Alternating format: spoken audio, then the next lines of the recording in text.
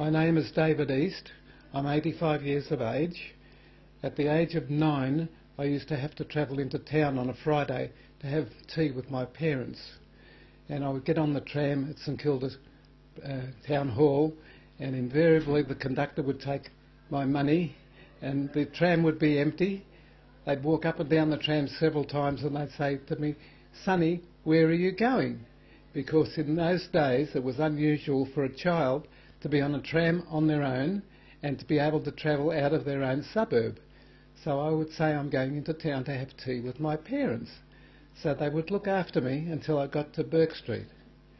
Now in 1936, I believe they claim that the first traffic lights were established in the corner of Swanson and Collins Street. But I arrived in town on this particular night and there were 8 mounted police on the corner of Bourke Street and Swanson Street. The reason there were 8 mounted police, they were using the control of traffic crossing with the traffic lights.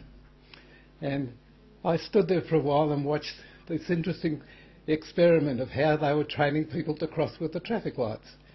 Then I went up to my father's shop, which was at number 50 Bourke Street. Now my father used to send me on messages.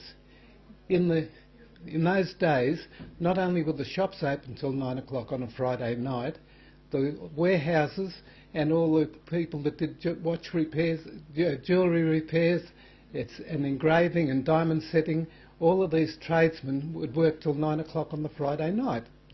And my father would have me taking messages. And this particular day, when the traffic lights were on, he gave me something to take to a jeweller. And he said to me, "Son, I want you to promise me something." And I said, "Yes, Dad." He said, "I want you to promise that you won't cross with the traffic lights."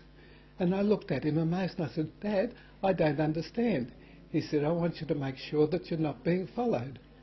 Now for him to think of that for the first time was really incredible. And even today when I jaywalk across the road I smile thinking of my father.